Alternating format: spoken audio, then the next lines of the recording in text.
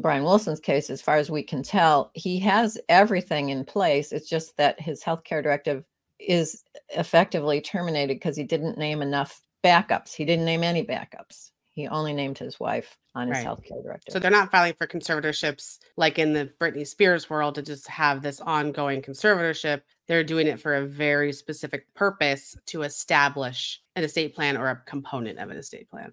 Right. And there are two people who are together asking to be made his conservator.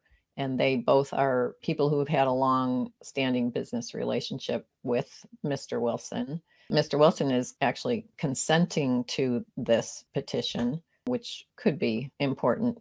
The judge has to look at everything. What do you think the judge is going to be thinking about in deciding whether to grant this petition? I think it's interesting. I don't think it's going to be an issue necessarily in granting the petition. I think the issue is going to be more so in terminating it. As long as nobody objects, and it sounds like from the petition, his several children all agree. It's definitely interesting that the children are not involved, but he does have a blended family. Purport to know what's happened behind closed doors, especially in celebrity and his history of mental illness, how that has worked. But the fact that he has gone through a conservatorship before, had a history of being surrounded by the wrong people or being under the control of the wrong people, it'll be interesting to know if the court will eventually terminate its own oversight.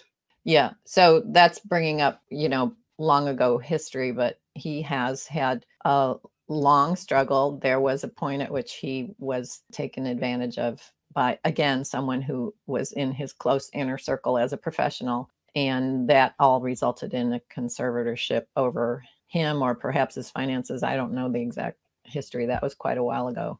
And then he got married and things seemed to go a lot better for him. And so he's in this situation now because his wife passed away, and that's very unfortunate. Thank you for joining us today for another episode of Absolute Trust Talk Live.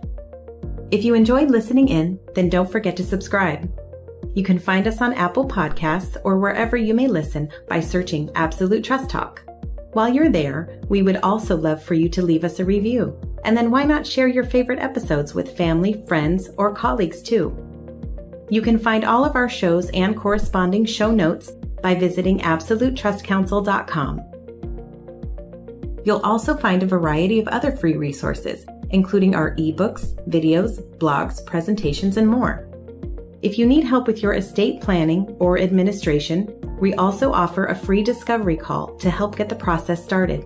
You can find more information on booking your session by visiting absolutetrustcounsel.com/scheduling. Don't forget to keep an eye out for our next live episode. If you join us for the broadcast, you can submit questions during the show. But if not, don't worry. You can always get in touch with us by sending a quick message to info@absolutetrustcounsel.com. Thanks again for listening. We'll see you soon.